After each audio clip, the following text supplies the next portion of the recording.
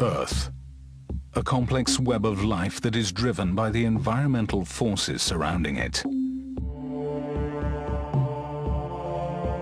Each year, cooling temperatures turn the world's northern regions into harsh terrain. So cold is the temperature that oceans freeze, creating ice floes that crash together, transforming open waters into white landscapes.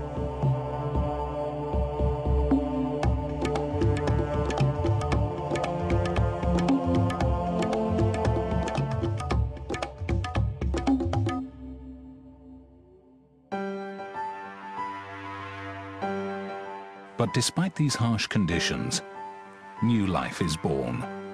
For it is on these ice floes that mothers come in the thousands to give birth. The harp seal is an ice-breeding species. While it spends much of its time in the water, females require stable ice platforms for the birthing and nursing of their pups. Despite being marine mammals, these pups cannot swim for the first several weeks of their life. They are helpless and vulnerable. Females will nurse their young during the early days of a pup's life. The pup will gain weight quickly, benefiting from its mother's rich milk.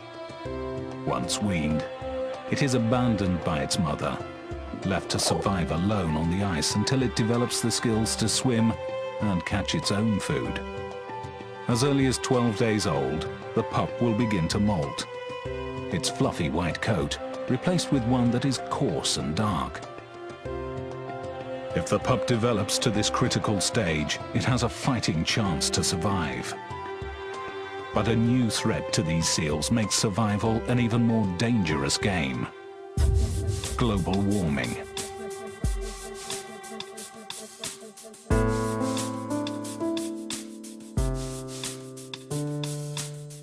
In the last few years, temperatures have risen to new records.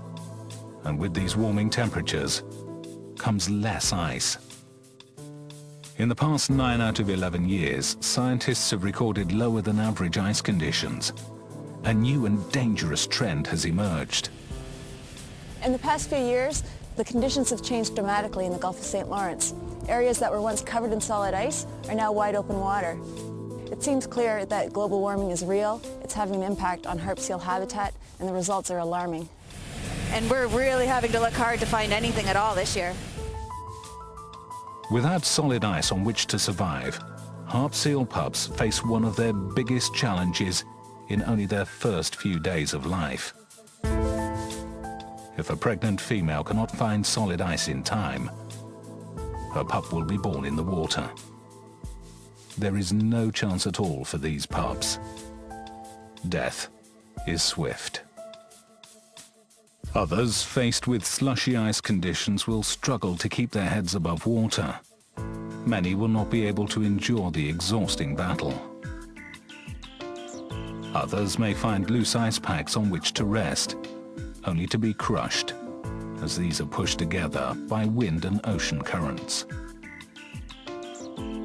Some may be lucky to find a small ice pan on which to survive, but their luck can be short-lived. Rough seas toss the ice pans. It's like these pans aren't big enough to hold anything up, much less, you know, a herd of seals. Poor little guy. He's probably only a week old. And the days-old pups must hold on to survive.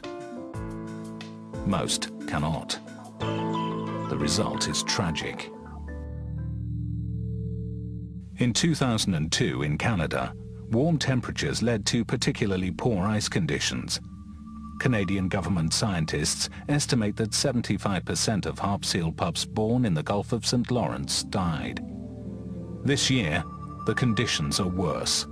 With almost no ice formed in the Gulf, scientists estimate that 100% of harp seal pups in this region could perish. We've observed the most dramatic conditions I've ever seen. We're seeing next to no pups, and the few that we have found are barely surviving in these terrible ice conditions. The outlook for these pups isn't good.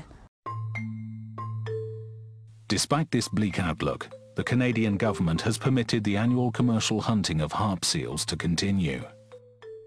Each year, the government sanctions the hunting of hundreds of thousands of harp seals. More than 1 million seals have been killed for commercial purposes over the last 3 years alone. This year, the total allowable catch of seals has been set at 270,000, sending shockwaves of concern throughout the scientific community. Experts worry that the large number of seals that are killed during the hunt, coupled with the rise in pup mortality, poses an increased risk to the harp seal population. Even though the seal pup natural mortality this year could be as high as 100%, the Canadian government has gone ahead and allowed the killing of hundreds of thousands of harp seal pups in a cruel and unnecessary hunt. This is both senseless and irresponsible. Tragically, it is the seal pups, those struggling to survive one day at a time, that suffer the cruel irony of this. For those that survive the harsh conditions caused by global warming must face an even greater threat. Man. We must understand the role we as humans play in protecting life on our planet. And we must get together and act now before it's too late. Our future depends on it.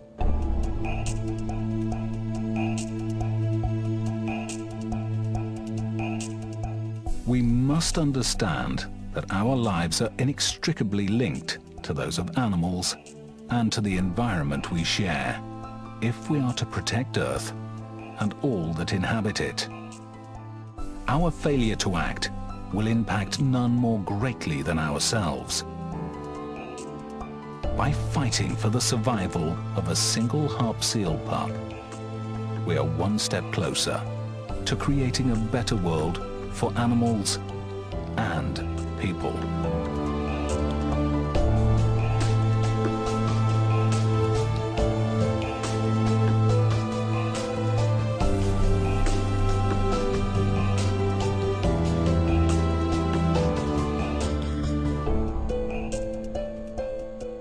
Visit i4.org today to create a better world for animals and people.